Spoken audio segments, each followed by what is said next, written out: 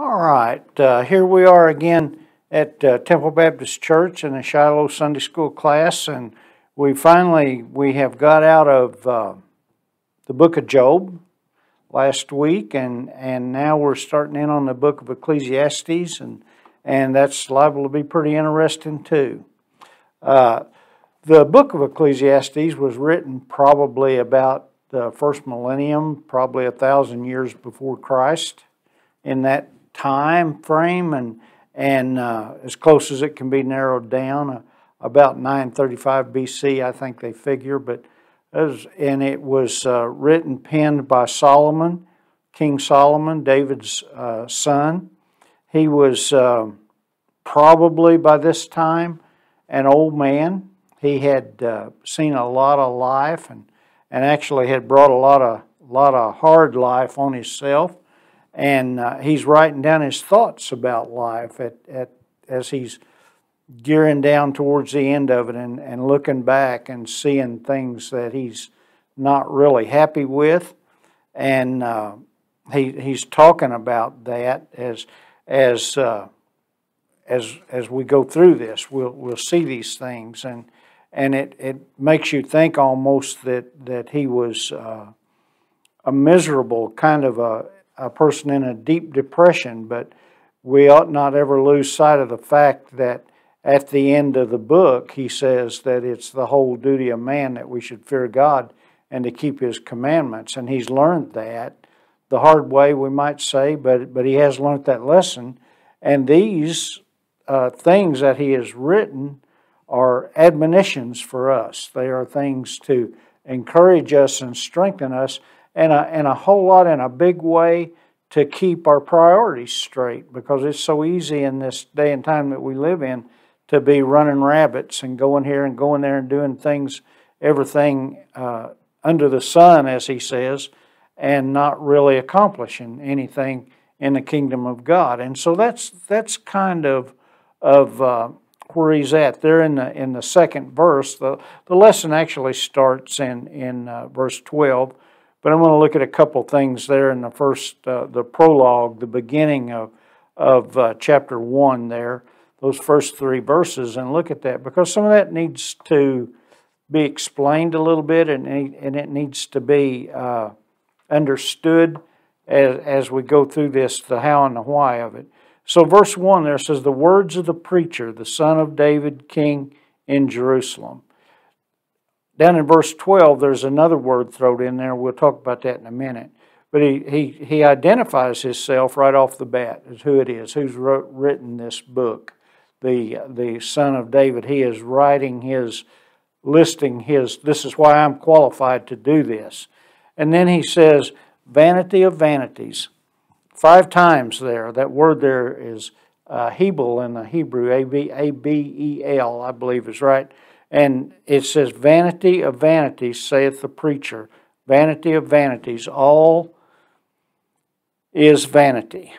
And then he goes into this thing of what profit hath a man of all his labor which he taketh under the sun, or in his lifetime, all the labor that a man does, what profit is in that. But that word vanity, or the word preacher there, in a couple of different translations, it's translated as teacher, and actually it kind of means the same thing. It's a word where in the Greek, the ecclesia, the calling of the church, the called out assembly, and the root word of that is the teacher or the preacher, the one that has called out this assembly that we would call the preacher or pastor today. And so it's very clear when you understand those things who is telling these stories here, or giving us these lessons. But this vanity of vanities, it just means that it's meaningless, and it's just the vanities here in this particular verse 2. It's all the same word. And it's just meaningless. And this is a man that has done everything. If you wanted to go back and really make a big-time study out of this, we could go back into 1 Kings chapters 1 through 11 tells the life story of Solomon, or over in 2 Chronicles chapters 1 through 9, it reiterates that again, and it tells the whole thing there. And then in 2 Chronicles chapter 9 verse 30, it tells us that he was king over Jerusalem for 40 years. So he had some tenure there, and he had in fact, he had a lot of life experiences there. He comes back and he goes down through there in verse 9, and he after saying, "Vanity of vanities, saith the preacher, vanity of vanities," and he repeats it, and then he says, "All is vanity." And he goes down then and jumps down into verse 9, and he says, "The thing that hath been is that which shall be, and that which is done is that which shall be done." And he says, "There's no new thing under the sun. And is there anything whereof it may be said, See, this is new, it hath been already of old time, which was before." So he's just nailing down the fact that it was, that life, when it was all said and done, and as we go through here before we get finished today, and then next week we'll see that he laments or bemoans the fact that even though life is like this, that when it's all said and done, the things that come to all of us, that it really doesn't matter if we let life get out of perspective. And so anyway, that's where we're at there. But he begins in verse 12, and he's talking about the futility of human wisdom. We all like to think we have some wisdom up to a certain point, and it's not just a worldly wisdom, but a spiritual wisdom, and we need that. And he says, as far as worldly wisdom goes, he said, "I, the preacher, was king over Israel in Jerusalem." And that kind of throws that word "was" in there. It sort of throws you a curve, like maybe he wasn't anymore.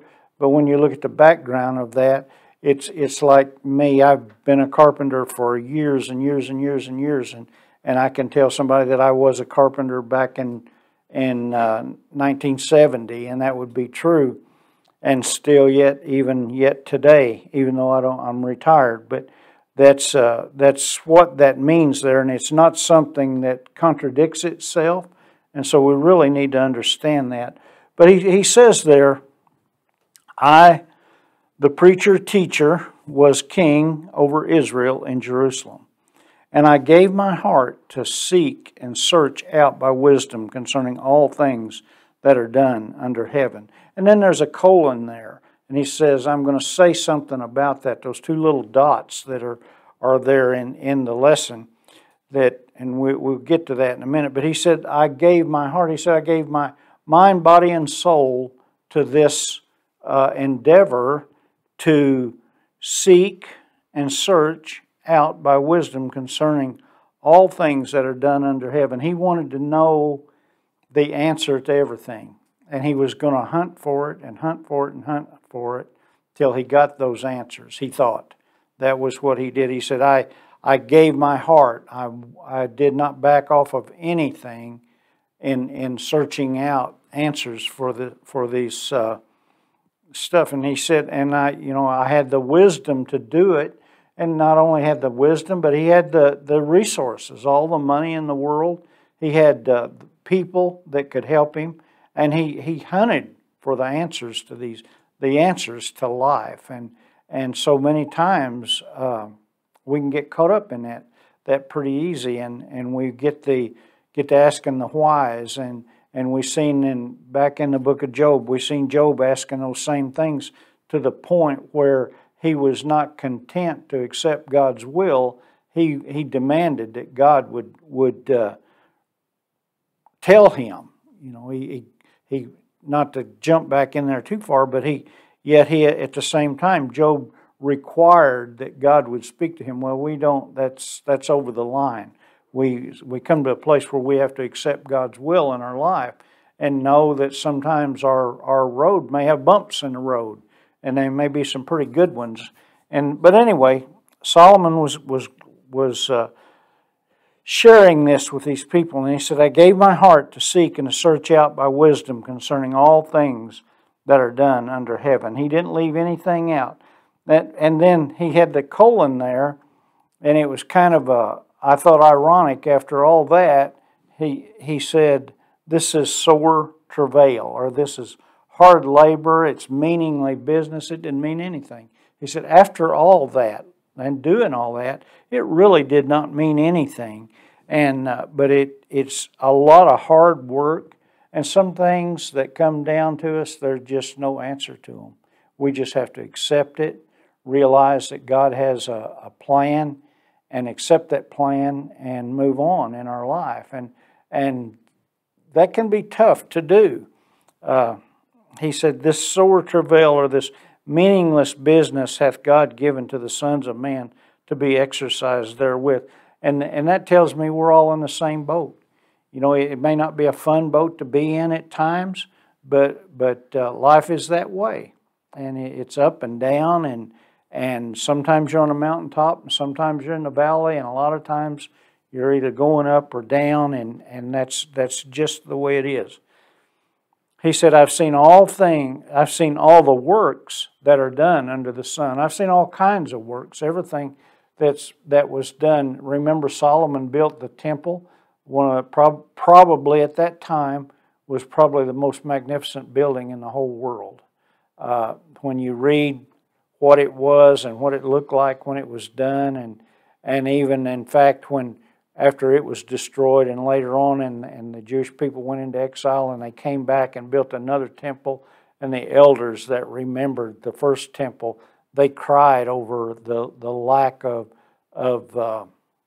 beauty in the second temple, how much less it was than that first temple was. But he said, I have seen all the works that are done under the sun, and behold, it's all vanity and vexation of spirit. It's the same thing. I talked to a guy here a while back, and his mindset was that there was never enough knowledge, and he kind of left it there for, what do you think about that? And that's kind of the answer I gave him, and he really didn't want to hear it, but it's what the Scripture says, that constant seeking after knowledge and seeking after something all the time and never being satisfied, when it's all said and done, it's like vanity and vexation of spirit, which would be a good time to bring up the point that neither in the Old Testament or in the New Testament, when you see this word vanity used, it's never used in a sense of being conceited or self-centered. It's always in a sense of some just being useless, that it's meaningless, that it's vexation of spirit. It's a chasing after the spirit, like a cold December morning. When you see a cold December morning and you go outside and you breathe out and you see that puff of air, well, that vexation of spirit is just like trying to catch that puff of air and put it back in your mouth. It just cannot be done. And so this is Solomon's point in this thing. He said, behold, all the works, all that stuff, this constant seeking after knowledge, it's vanity and vexation of spirit. The thing about it is that God is all wisdom. The fear of the Lord is the beginning of wisdom, the Scripture tells us. And that is where our purpose in life gets skewed, or we get pulled away from that fear of the Lord and from trying to learn about God. Why do we want to learn about God? Do we want to do it that we might be better servants of His, or that we might just be better at arguing about Scripture, which is vanity and vexation of spirit? To move on, that kind of gets into a preaching mode instead of teaching, I think, but it's something that we need to know and we need to learn and understand that. And then he goes on there and he said, that which is crooked cannot be made straight, and that which is wanting cannot be numbered. And in that part of the lesson, he's saying that bad things happen to good people. They do all the time. but bad things happen to bad people. But, you know, not to leave it there. His concept here in verse 15 is there's really not anything that can be done about that, because that's life. But yet, we ought not leave it there in that. He's just saying that's the way it is. But at the same time, you know, good things happen to good people. I was sharing with Lyndall about a trip I was on yesterday. And when that was all said and done, it all came back, and we began to head back from St. Louis up there. It turned out it was a good trip. It might not have been, but it turned out that it was a good trip. And we were all glad when it was all said and done. And so, you know, good things happen to people just like bad things do. And the thing about it is, know that God said He'd never leave or forsake us, that He's there with us. And when we go through these valleys, these downers sometimes that we hit, we need not lose sight of the perspective that God may be trying to teach us something. He might be trying to teach us a little patience, or, you know, what He's got His own mind about His lessons. But then he jumps a bunch from there, from verse 15, and then he begins to talk about the futility in chapter 2 of seeking after pleasure and money and all these things. And then he gets off down here in verse 12, and he begins to talk about how meaningless it is to get after things. You know, we can get so involved in getting things that before you know it, we got a whole yard full of things, and half of them don't work anymore. And so we really need not invest ourselves the time that we have in searching after things that are going to be gone. And he begins to talk there in verse 12. He starts talking about, and just to kind of sum it up, because I don't have a whole lot of time left here, is that he's talking about death. He said, it doesn't matter what I have or what I accumulate or what I've done. When it's all said and done, it's all going to belong to somebody else anyway. You know, we don't know, I don't know, you don't know, none of you know what the next minute's going to bring. We can be here right now and gone the next. And God does not guarantee us another day or we're not guaranteed anything in that light. And we do not know. But there's no sense in being tore up about who it's going to belong to after that's over, because it doesn't matter if you're out here in the city cemetery. There's tombstones from one end of that place to the other, but they're all dead. It doesn't matter if they're rich or poor or somewhere in between. A lot of people don't know it, but there's a part of the city cemetery out there that it's where it's like a pauper cemetery, and people are buried there, and you never know it. But those people are they are just as important to somebody, or were, than the richest person out there. But it doesn't matter when it's all said and done. And that's what Solomon said, and that this one event happens to all of us, that in that sense. And then when we take that last breath, then it's all somebody else's. And he talks about that a little bit later in the lesson. But he starts out there again, and he made this statement that he said, yea, now we're in verse 18, chapter 2, verse 18. He says here, yea, I hated all my labor which I had taken under the sun. That word, it's a lot more, that word hated, it's a lot more revealing than just to take it at face value there, because Jesus said over in the New Testament that we should love Him even more than our family, that He should be the focus of our life, even more than our family. And He used that word hated there, but it's not hated like I hate you, or I abhor you, or I don't want anything, I detest you or loathe you. It's just what he has shown here is what he's learning is that he has skewed his priorities in life. He had come to a fork in the road, and actually he came to many forks in the road. But he turned away from that, and he's realizing that all that I did while I was on the wrong fork over there was just nothing. He uses the word because there in verse 18, because I should leave it unto the man that shall be after me, whoever is going to inherit this stuff. He said, and who knows whether this guy is going to be a wise guy or he's going to be a fool. And that's why I said a while ago about the part of the city cemetery out there. Nobody knows. We try to plan and do but when it's all said and done, it's all going to belong to somebody else, and we have absolutely no control over it. We were talking after my mother died for a while, and a lady in Sunday school class, she's over in another class now, but she made the comment that it's all just stuff.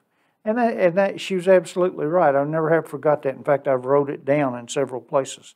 You know, all the stuff is just that. It's just stuff.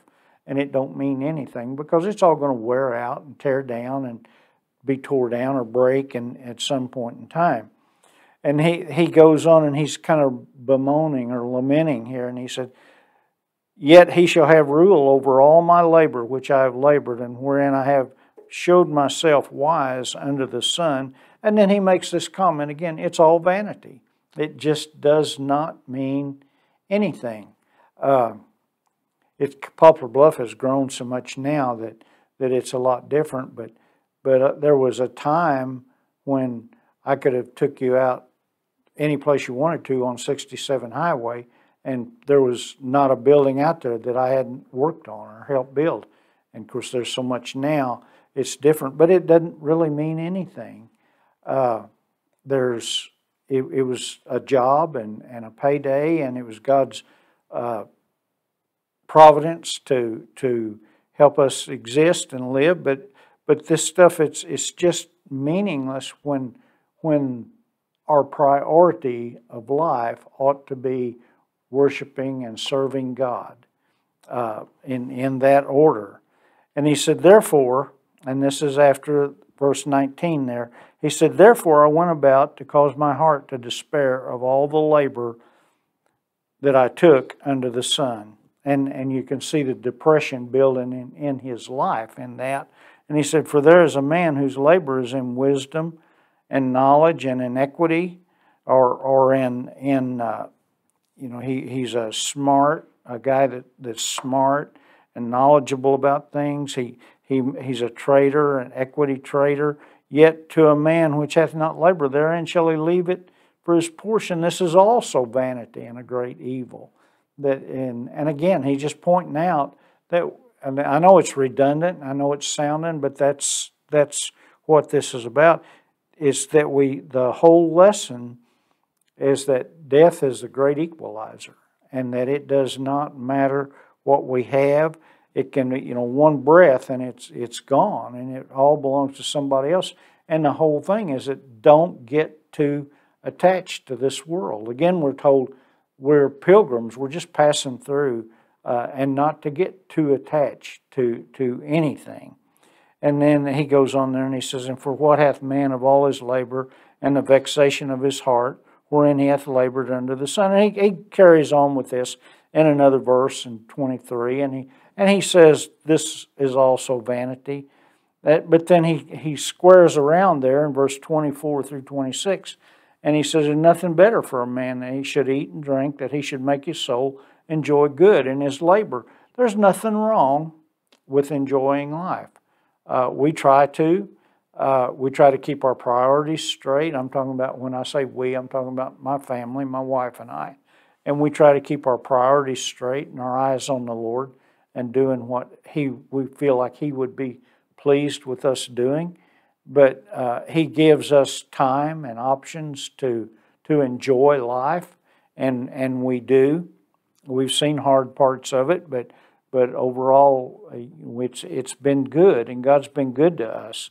And he said, for who can eat and who else can hasten thereunto more than I? He said, I've had it all. And I have that. I have those privileges to do that. But then when it's all said and done, and he talks about that, he said, he gets down there again, and he said, this also, even that, is vanity and vexation of spirit. Now, that's the lesson for today. We will maybe elaborate on that some later, but for today, we're probably done with this. And you come back and see us at Temple Baptist Church, and we'll be looking forward to seeing you and looking at chapter 3. Chapter 3 of the book of Ecclesiastes is interesting, and I encourage you to come. And so anyway, have a good day. Talk to you later.